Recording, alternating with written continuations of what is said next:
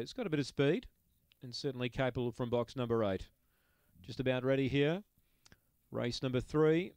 Alaska McBain, the favourite. They're set to run. Ready now. Set to run. They're ready. And away. Alaska McBain in box 5 began pretty well. She's mustering up. She'll clear them. Second placing Striking Chaos 3 lengths away. Then Sketchy Dell on the inside. Spring Daphne wider out. Heartland Ruby. A big gap then to Good Baloney.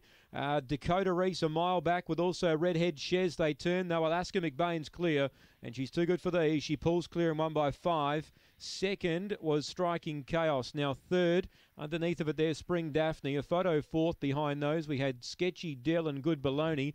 They were both making headway. They're in that photo back there with Heartland Ruby.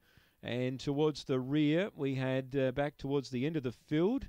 What was back there? Redhead Shez towards the tail end of the field. Alaska McBain, the winner. 8 second, Striking Chaos. 4 is third, Spring Daphne. And 9 fourth, Sketchy Dell. 5, 8, 4 and 9. 22-22 the time. Alaska McBain, the winner. Got over from box 5. She wasn't the quickest out, but she mustered up. Found the lead. 8 seconds, Striking Chaos. 4 third, Spring Daphne. And 9 fourth, Sketchy Dell. 22-22 the time. 7-12 the sectional. 12-25 on the way home.